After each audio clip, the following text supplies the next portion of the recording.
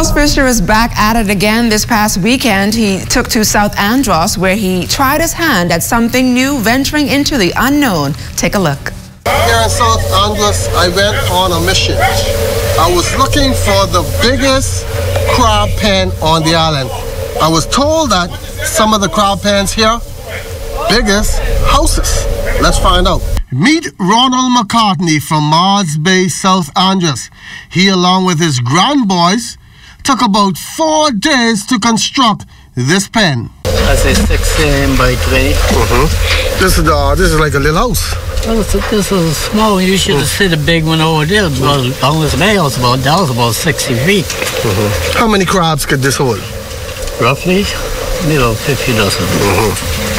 So do you go crabbing every night? No, I mostly buy some days and crabbing some. At my age, we can't do much crabbing now. Now I'm young like you, I get to catch like 2-3 bags a night. And what does he do with all his catch? We sell some, sell my people some, you know. When the season is not on, you still have crabs in here, right?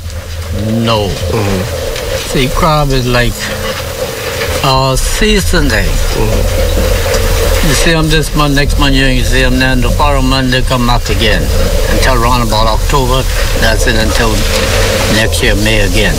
Now when the lockdown was on, how did he manage? They got plenty bush. When the months is thin, you gotta live. You know, you go through the bush and come up the rock. Okay. You know, on the dock up there, you go from there, you rumble up. Yeah, so you don't have to come out on the road. You gotta come on the road. They ain't see you. You're looking for something to make a living. Some may call it a mini hotel for crabs. You got water. Now next year, you see, I got a light in there. You know, just in case. What do you feed them to keep them going? Mangrove, trash, you know, like leaf in there.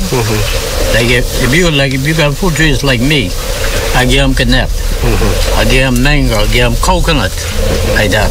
I see you have black and white crab. How they allowed to mix like that? I always see, you know, like with the black crab, I want to catch them called one big one, right? And I just throw them with the white.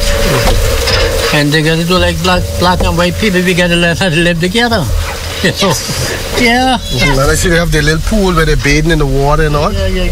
Every morning I go in there, I change the water, give them fresh water, hold some down, you know. You're not afraid to go inside there? No, man. How come you're not? They get biters and everything.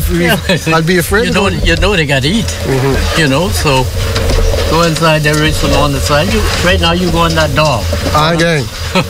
All of them are just blocking the side for you to pass. Come up. So is it good to just pick the crab over to the bush and eat it? It is, but they won't be as fat. It takes longer to get fat. You see, that's my belief. What do you mean by fattening the crab? Because some people might not know that. What is fattening? All right. Then you boil crab and dough, and you see that yellow thing come on the dough, man, that's good. Some good stuff. You can get basketball and all in there.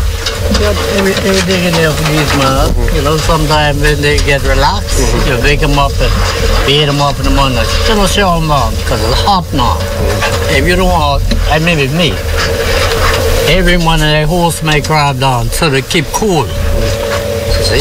These crab getting treated better than human. I treat these crab and I treat my wife. Well, I came to South Andros looking for the biggest crab pen, but I also found the sweetest canaps on the island. Sorry, Ladon, none for you, none for Betty, and none for you folks there in the studio. Tastes good.